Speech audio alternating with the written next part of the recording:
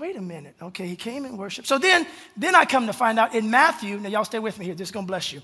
Now Matthew recounted a whole different story. In the book of Matthew, you got 2 disciples with Jesus on this day. Mark says, I saw one man come down and worship Jesus. Now, Matthew tells it, there were 2 men. Y'all stay with me.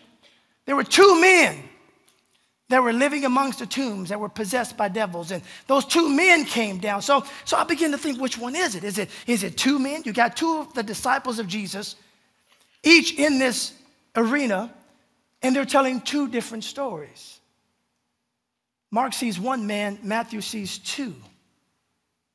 Okay, Mark sees 1 man, Matthew sees 2. Y'all with me? Yeah.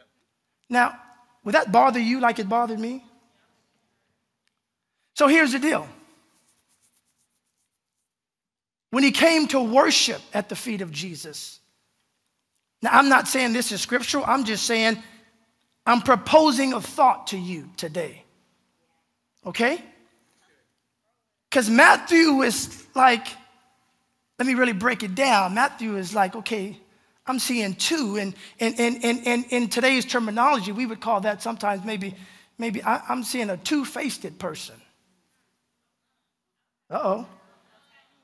And maybe, just maybe, listen,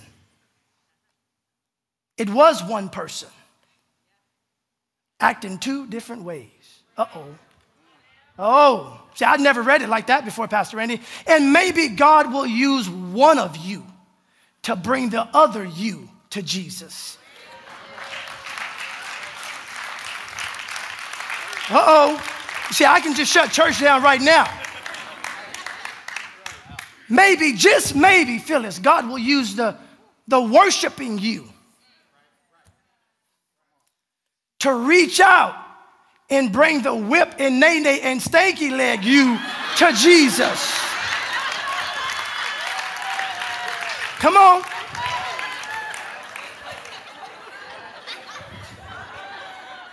Yeah.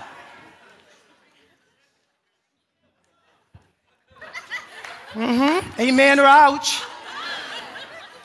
Maybe, just maybe, God will use the Sunday morning you to bring the Friday night you to Jesus. Uh-oh, I'm preaching right now.